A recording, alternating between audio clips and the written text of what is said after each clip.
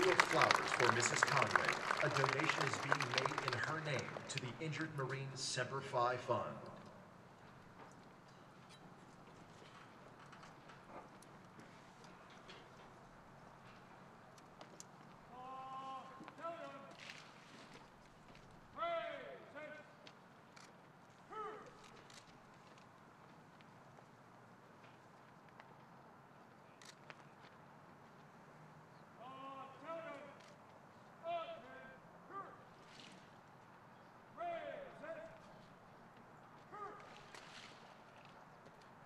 Ladies and gentlemen, please remain standing for honors to General Conway.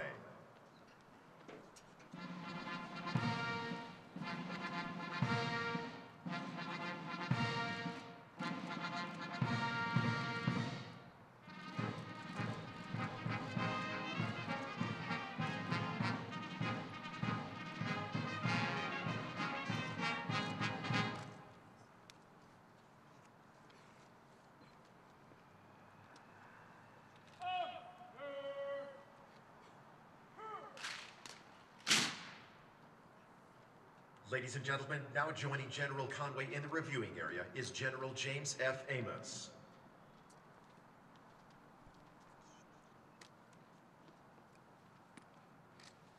Ladies and gentlemen, please remain standing for the publishing of the orders and the transfer of the battle color of the Marine Corps from General Conway to General Amos.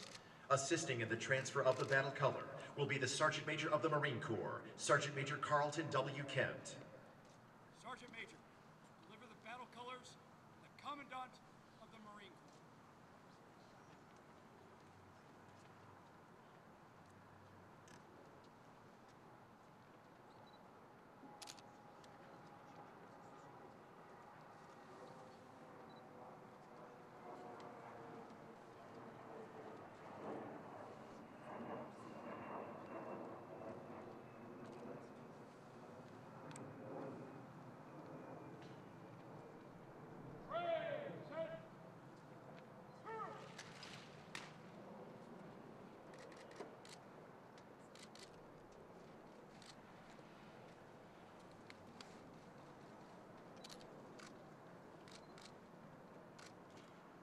From the President of the United States to General James T. Conway, Commandant of the Marine Corps.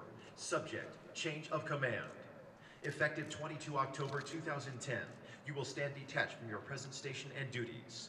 For the President, Robert M. Gates, Secretary of Defense.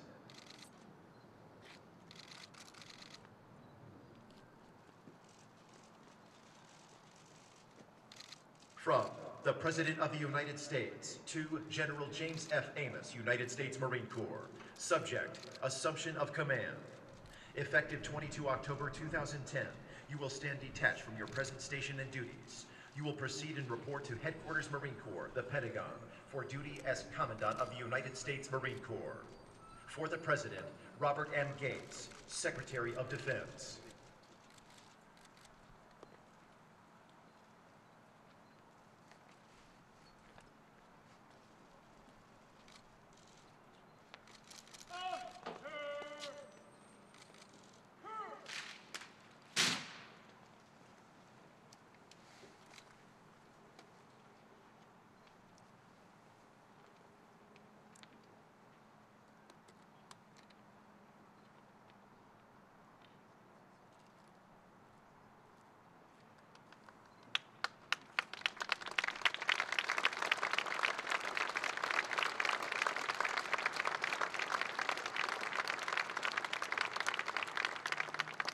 Ladies and gentlemen, please remain standing as we proudly render honors to the 35th Commandant of the Marine Corps, General James F. Amos.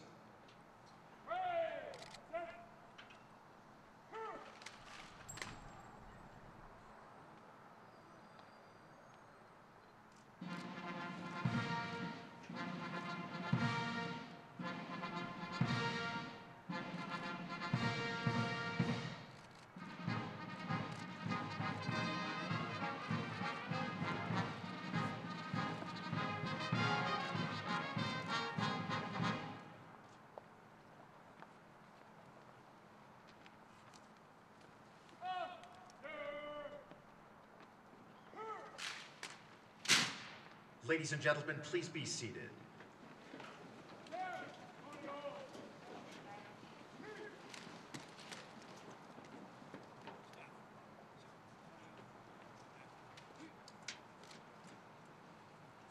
Ladies and gentlemen, the 35th Commandant of the Marine Corps, General James F. Amos. Wow.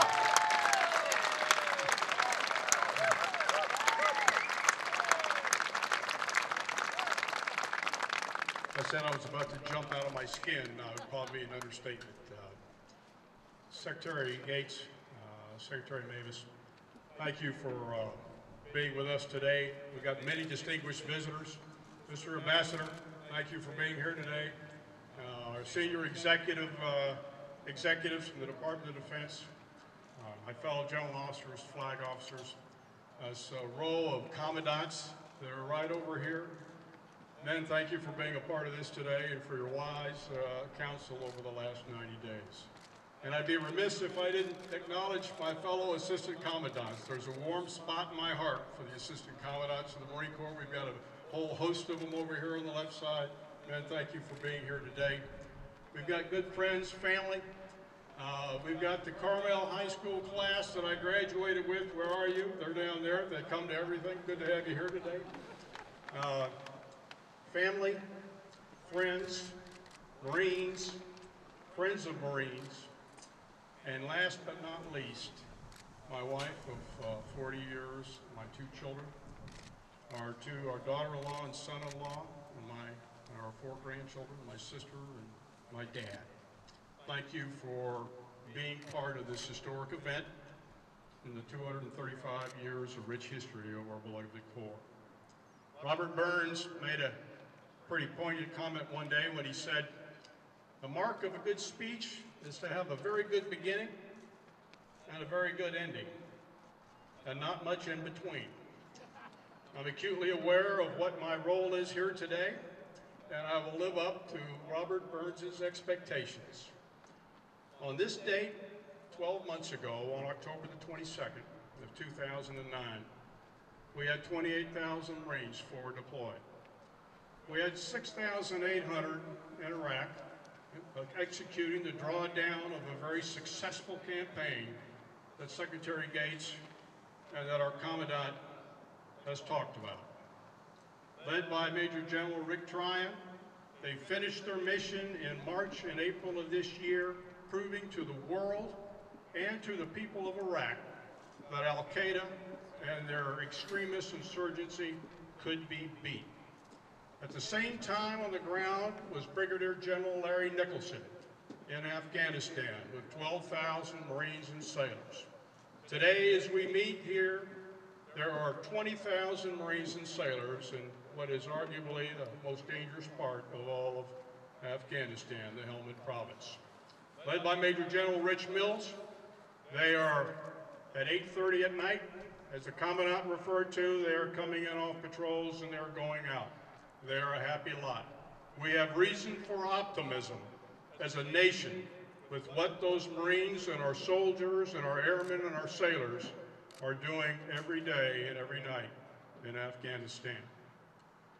Yet, this past spring, 5,000 Marines boarded 5 amphibious ships and sailed to the aid of our southern neighbor in Haiti, that earthquake-stricken country that was so devastated.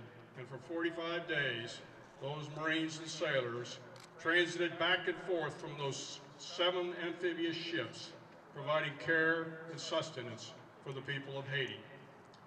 Less than 90 days ago, the 15th Marine Expeditionary Unit pulled off the coast of Pakistan to aid and assist our Pakistani brothers and sisters, flying over 400 miles deep into Pakistan, providing medical care, transportation, evacuation, and just general care for the Pakistani people who were devastated by their floods.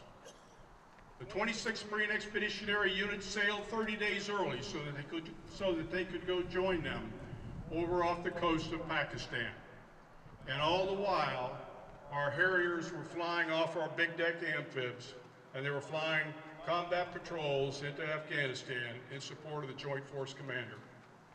And last but not least, less than 40 days ago, one of those ships sailed west and recaptured the pirated ship Magellan Star from the Somali pirates, giving it back to its rightful owner and releasing the captive crew. Ladies and gentlemen, in 1952, Congress wrote into their law, they defined the Marine Corps, and one of the things they said we would always be was the most ready when the nation is the least ready. Some people think that's trite, and it's not applicable. I will tell you what's happened in the last 12 months of those 202,000 Marines and those great sailors and airmen and soldiers across our nation has proven that our nation still needs a force that is the most ready when the nation is the least ready. Ladies and gentlemen, that will be my focus during my commandancy for the next 4 years. God bless you, and thank you for being here today, ladies and gentlemen.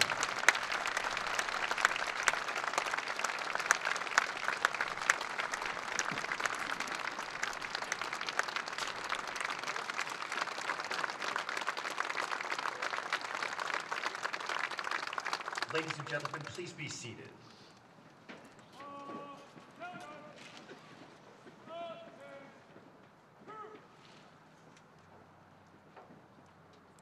The Pass in Review will now commence, during which the United States Marine Band will perform the Armed Services Medley, featuring the service songs of the Army, Navy, Air Force, and Coast Guard, as well as the Marines Hymn.